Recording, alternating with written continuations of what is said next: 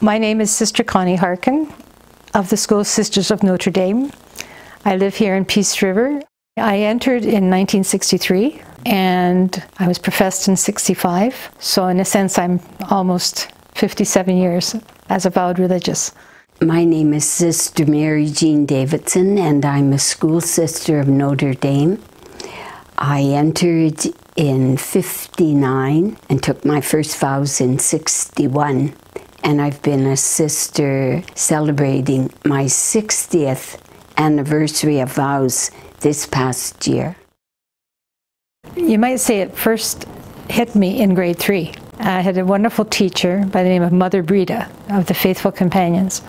This sister, I just admired her to no end. She just seemed so kind, so caring, so loving. And I remember saying to her, I want to be a sister like you someday.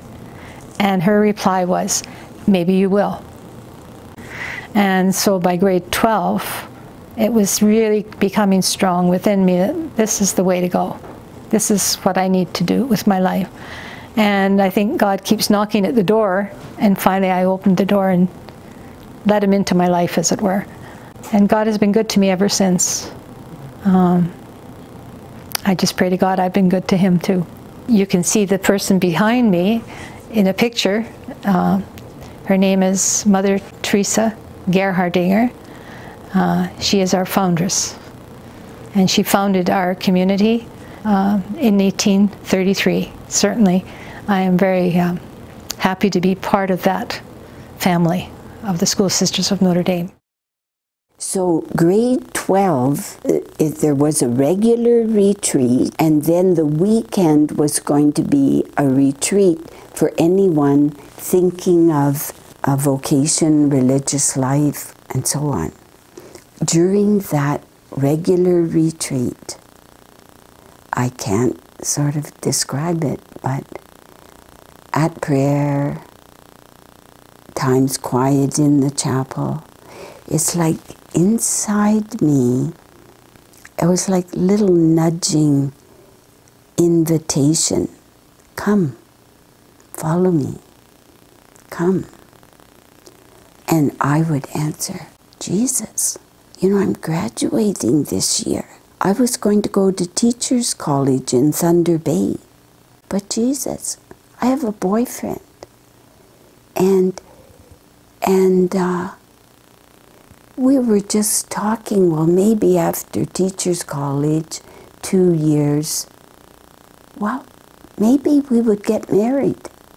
So here I am talking inside here in my heart and still hearing the invitation. Oh my, I just stayed there and I said, Jesus, it would be so much easier if you just told me.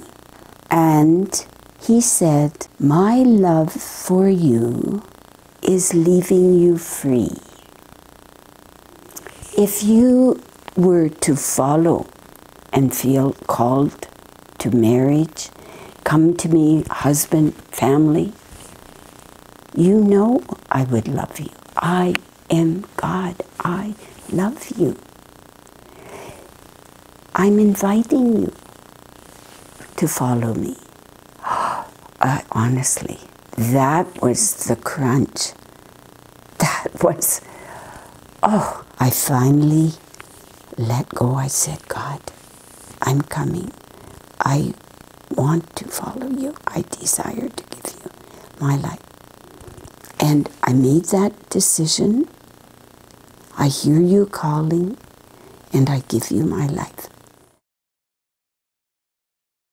Our community had sent out a flyer letting all the sisters know in the Canadian province we were opening a house in Peace River. And I thought, wonderful, we're going up north and to an Archdiocese, Grouard-McLennan, where there are needs. And I had come from being on the missions in Peru a number of years before. And so I always was longing to be, you know, in the outback and on the periphery and with the poor. And I was so happy we were opening this mission. And right away I said, are there Indigenous people in the Archdiocese? And she said, we are sending you to Peace River to walk among the Indigenous people, to be a presence of church among them. I was so happy. I've taught school from 1967 till 2008. During that time I taught in Ontario, far, far east from here. And I also taught in England, which is even further east from here. I came to Peace River, to the Archdiocese of Grouard-McLennan in 2018. I was responsible for sacramental preparation, choir direction, a spiritual advisor for the CWL, the Catholic Women's League, visiting the care home, the hospital, and I've enjoyed it. Some people call it retirement. I would like to call it refirement, because it's sort of new fire that comes in and gets me excited about what I'm doing. I'm learning lots, and I feel I can never stop learning, and I pray to God I don't stop learning. The greatest joys, I would say the fact that I get to see the children that I taught grow up. I have a special little book where I've got all my students' names in since 1967. So when you think of 1967 till 2008, so that'd be, I would say I've had hundreds and hundreds of children. They're very special to me, and I still hear from a couple of them, as recent as this Christmas, receiving a Christmas card with 3 of the boys that I taught in this one particular family. I do love to look through the names, try to picture them again in my mind and in my heart too. What I learned those 7 years in Peru is that take off my shoes. Listen. They will show or speak what is needed. And that's how you become just a companion, a presence. If you could know how present Jesus is among the poor and how they know him. I was learning who Jesus is. I was humbly touched. Oh, I loved the work with the youth. When we would have preparatory meetings out at Camp Artaban, one of them said to me after, I just love it when you talk, Sister Mary Jeanne, because you're so convinced of it. And I said, yes, yeah, I believe it. I'm not trying to make you believe it. No, they said, we don't feel that. It's just we love to hear it because we know you believe. You believe it. World Day of Consecrated Life is to give thanks to God. His love for us, for our world, and desiring to call persons to proclaim his love in the world. You know, I always say, I'm just a human being, and like that he calls us. I think it's important because we don't hear enough positivity about church sometimes in our society today. I would wish that they could turn the table and say, what are some of the good things that are happening because there are religious in the world? What do we contribute to this world? So to make people aware that there is another way of life as well. And it's not the old thinking, oh dear, you know, you've given up this, you've given up that. Is it really giving up? I believe it's a time to give, not just giving up.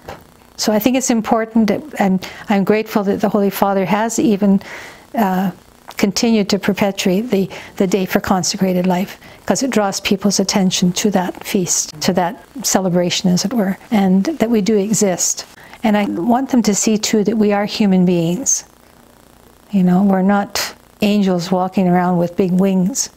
We're human beings. We cry, we laugh. We get angry. We can be calm. And I guess I want to live up to my name, Harkin. I want to listen. Pray and be open. Take the time to listen. We live in a very busy world. I think that's part of the reason sometimes it's very hard to hear God's voice. We need time to be quiet. We need time to be. And each day I have to listen to what God is asking of me. It's not the same as somebody poking me on the shoulder and saying, you know, you do this, you do this. No, it's within your heart. It's not an intellectual thing. It's in your heart. Something is pulling you. And I think it's someone who's pulling you. And it's up to us to respond to that. I am feeling that the way the world is today and life, no matter where we are, in a town like Peace River or in a big city or on a mission, you know, we make mistakes, we're on a path, and we have regrets, or we fall and we rise, and everyone's life is like that. But what I so believe is that I think God today is wanting those very, very people.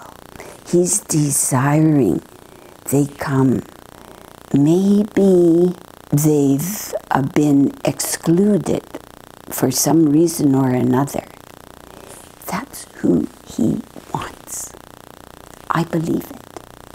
I believe they're the ones to convert us. Yeah, it's been a real journey. Hasn't always been easy.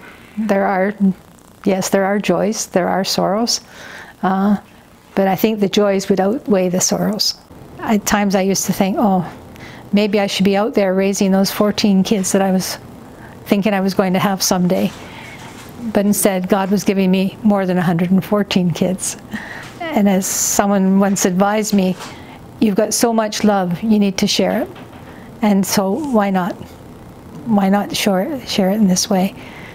People do ask, like, well, why do you stay? If you ever have hard things happen, why do you stay? I think it's because my hand is in God's, and He's encouraging me. God is with me, and deep down in my heart, I know He won't let me go. And it's not a clasp of, you better be here. No, He leaves me totally free. And He invites me to be who I am, who I really am. You know, the greatest is falling in love with Jesus. But it's not, me and Jesus. It's wherever I've been called, whatever courses invited to take, wherever been sent, a whole world opened up like it's love is the bottom line for everyone. Everyone needs love, seeks love, and I experience it pressed down, overflowing everywhere. Everywhere. Especially in the real gutsy life that every one of us are living. The word sister in front of my name, although I might not insist on that, what is a sister? Other than someone who cares for you, who really can walk with you, cry with you, laugh with you, and just enjoy life and be grateful for the many blessings God has given me.